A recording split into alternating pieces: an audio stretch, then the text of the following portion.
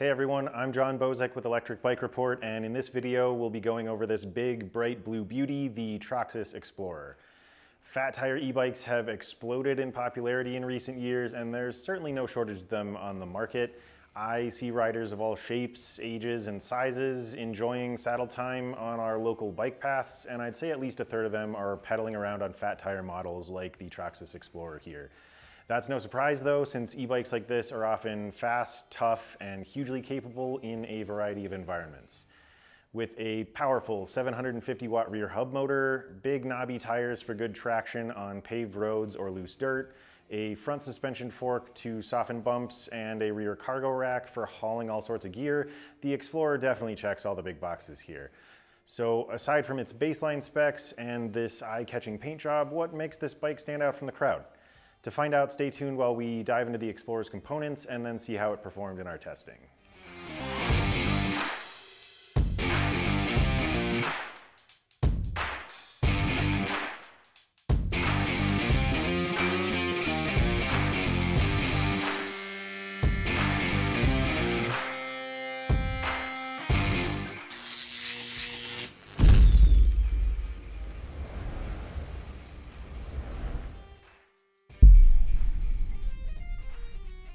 Before we get started, please take a moment to hit that subscribe button and the notification bell. This helps support the channel and makes it easier for you to see more of our content when we upload new videos. We're always talking about awesome e-bikes like the Explorer here, and we'd love to help you find the one that's just right for you.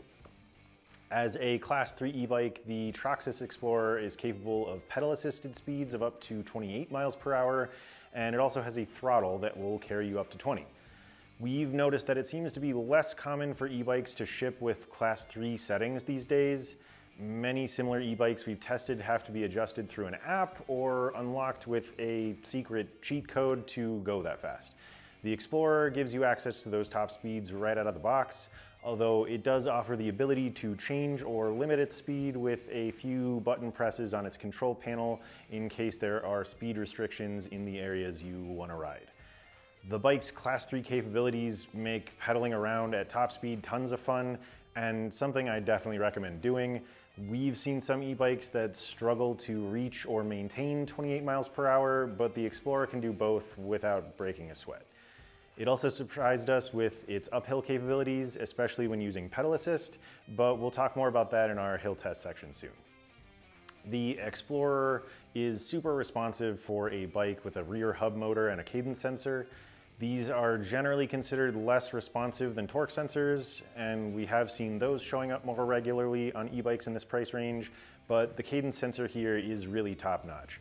It triggers motor assistance with just a quarter turn of the cranks and picks back up again super quickly after you coast or hit the brakes. So this, in combination with the bike's front suspension and fat tires, do give it the ability to handle some off-road riding pretty well, although it's good to keep in mind that this is definitely not an all-terrain e-bike, and it's still going to feel a little stiff without a rear suspension. The bike comes in a high-step frame like the one we have here, as well as a step-through version that's going to be a bit easier to hop on and off of. There are 3 color options split between the 2 models, including a pretty standard black paint job on both styles, this nice blue on the high step version, and in the step-through frame, a bright and bold red. We have to acknowledge that the Explorer has a slightly higher price tag than we often see on similarly spec'd models, but where others might use completely unbranded parts or components from brands with less reliable track records to save on costs, almost all the major parts included here are from big hitters in the e-bike world. This means that, on the whole, you're getting what you pay for in terms of reliability and long-term performance. Let's dive in a bit deeper to all those components, and then we'll move on to see how the Explorer performed in our tests later on. I think it's fair to say that motor power and battery capacity are 2 of the biggest factors that potential fat tire e-bike riders are going to be looking for, and the Explorer definitely covers all the bases there.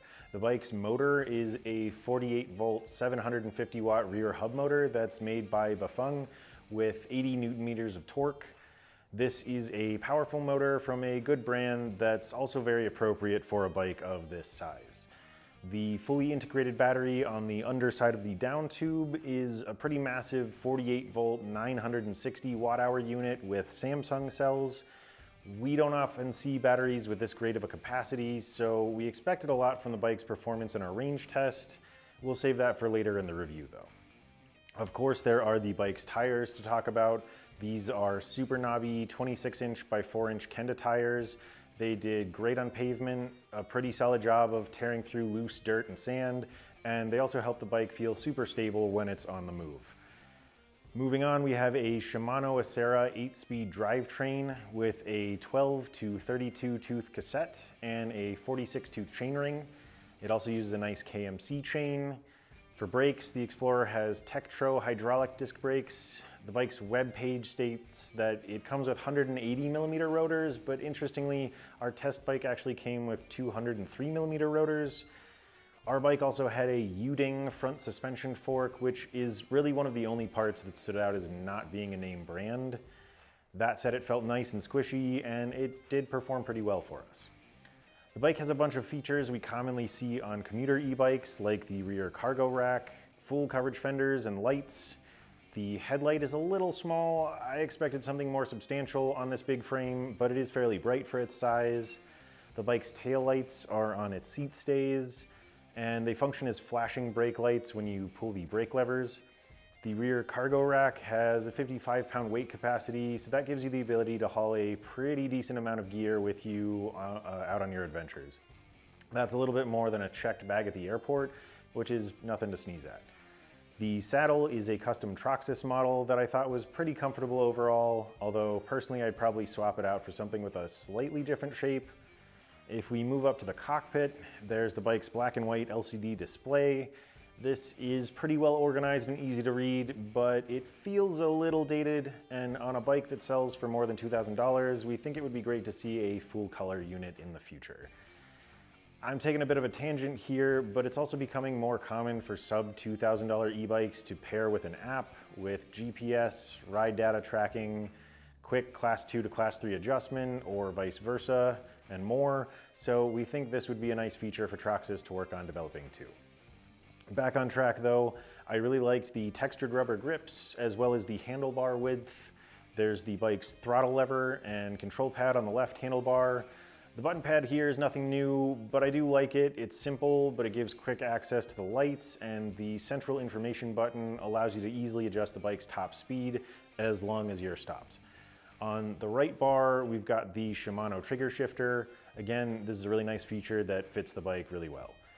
I think that covers just about everything, so let's move on to the Explorer's actual performance results. With the speeds at which e-bikes are capable of traveling, it's crucial that they have effective brakes. To test brake systems, we pedal every e-bike we test up to 20 miles per hour and then hit the brakes to stop as quickly as we can while still maintaining control. We measure the distance it takes the bike to stop, then repeat the process 2 more times, and this allows us to calculate an average stopping distance from those results.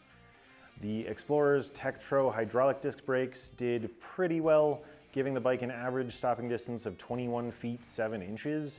If we compare this to other fat tire e-bikes we've tested, this is a little on the slower side, but it is definitely not a bad result. These brakes are solid, but they did have their work cut out for them in the test. The bike itself weighs 83 pounds and our rider is about 230. So with that combination of factors, it's good to see that our bike came with those larger rotors. We think the Explorer did pretty well, although with the advertised 180 millimeter rotors, these results would likely be a bit worse. Either way though, the bike's weight helps it to feel super stable when braking, which is always something we really appreciate. For our circuit test, we pedal every e-bike that we test around a 1-mile loop made up of 4 right turns and a small 30-foot hill.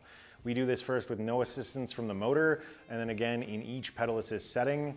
This gives us an idea of the bike's motor engagement, its handling, and its speeds at different PAS settings. As with most fat tire e-bikes, the Explorer is fairly tough to pedal around without motor assistance. That 83 pounds I mentioned earlier really comes into play when you're the one doing all the work. So just be sure your bike is fully charged when you're heading out for a ride, and keep an eye on that battery level so you're not caught far from home if it dies. I actually got a bit of a chuckle when looking at our circuit test data for the Explorer because our speed in PAS1 was slightly lower than it was with no motor assistance. My first thought was that our rider for this test most likely just got a bit tuckered out after that first lap, and I laughed because I've definitely been there. There may have been another factor playing into that result though, and that is the combination of the Explorer's cadence sensor and pedal assist system.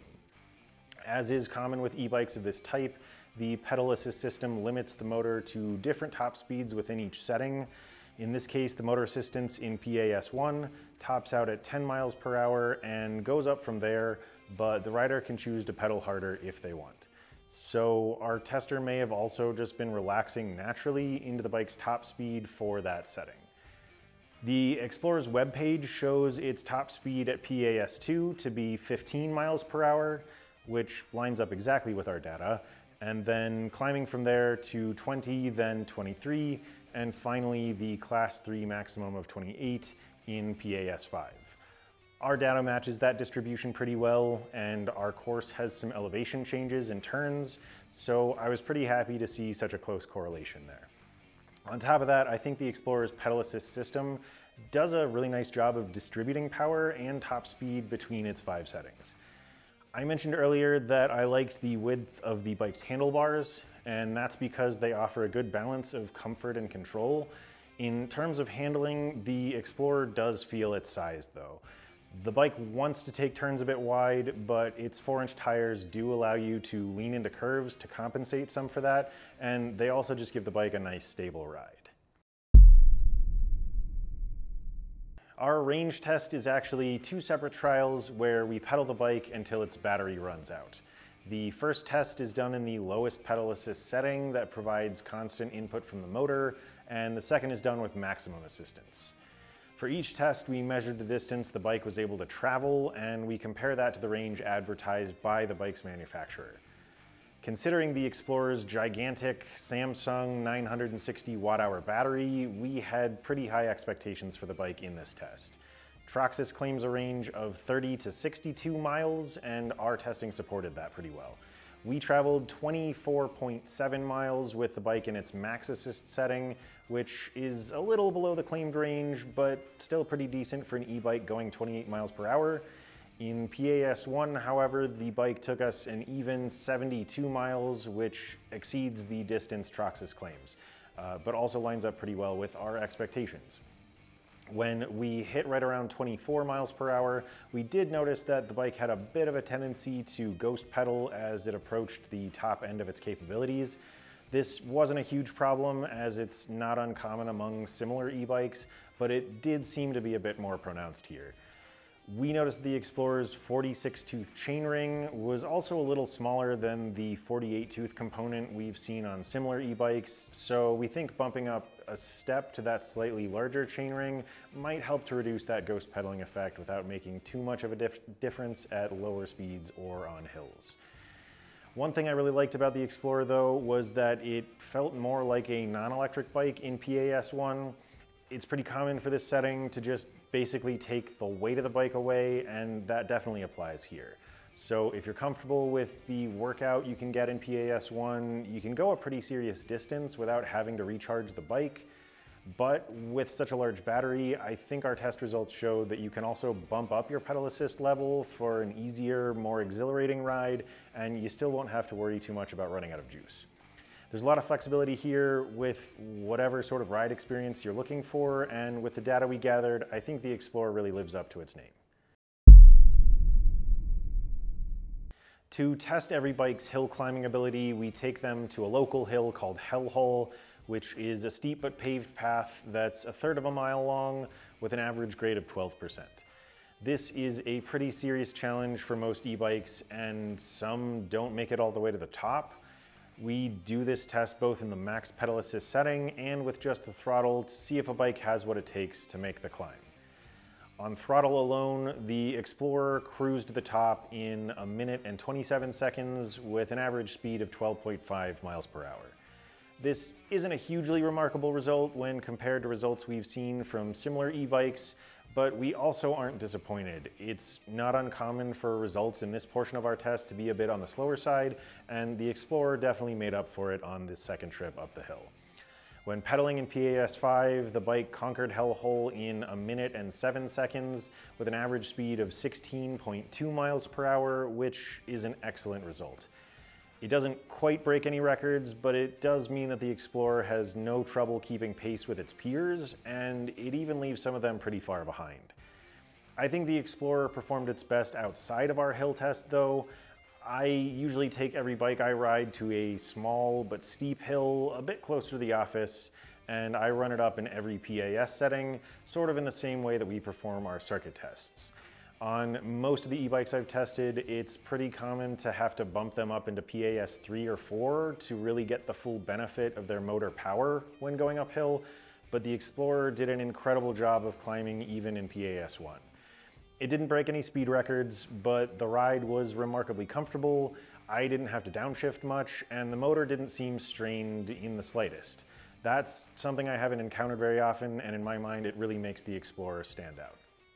Between our official results and my own experimentation, I feel confident in saying that the Explorer can handle just about anything. And with its ability to climb hills confidently in every pedal assist setting, this means that you can set the bike to whatever speed you like, and you don't need to worry about switching out of it if you encounter a more difficult incline on your travels. The Troxus Explorer proved itself to be quite capable in our testing. The bike is fast thanks to its strong motor, it's responsive with a good cadence sensor, it brakes pretty well, it feels super stable, and when you're pedaling, it climbs hills like a boss. We do think it would be nice to see a full color display included on the Explorer in the future considering its price point, though the screen it currently uses is still quite functional and easy to read. Additionally, while we are very happy with the bike's ability to hit, aim, and maintain the Class 3 limit of 28 miles per hour, bumping up the size of the bike's chainring slightly would likely help with the ghost pedaling we experienced at speeds above 24. Performance-wise, the Explorer might not break any new ground, but it does its job very well, and it's awesome to see so many name-brand components with a good track record included on the bike. On top of that, it's comfortable to ride, it's got a nice amount of flexibility in its user experience through its pedal assist system, and you can't deny that that paint job just pops. I think the Explorer is going to be a great option for anyone who wants flexibility, maybe for those who want a big bike that's going to feel stable and stand out on the road when riding to work or school, but also something that's going to perform very well and allow you to go adventuring freely on the weekends. The Explorer has the basics to get you moving fast, the extras to help you carry cargo and stay safer on the road, and the range to get you where you need to go and beyond. Thanks for sticking with me this far. If you'd like to read more about our experiences on the bike, please check out the link to our written review in the video description. You'll also find a link to the Troxus website where you can check current pricing on the Explorer and pick one up for yourself. Before we go, if you enjoyed the video, please like and subscribe if you haven't already. It really does help us to grow and share more content. We'd love to hear from you in the comments section too, so let us know if you have any questions and what you thought about our review. That's all for today. Again, I'm John with Electric Bike Report, and this is the Troxus Explorer.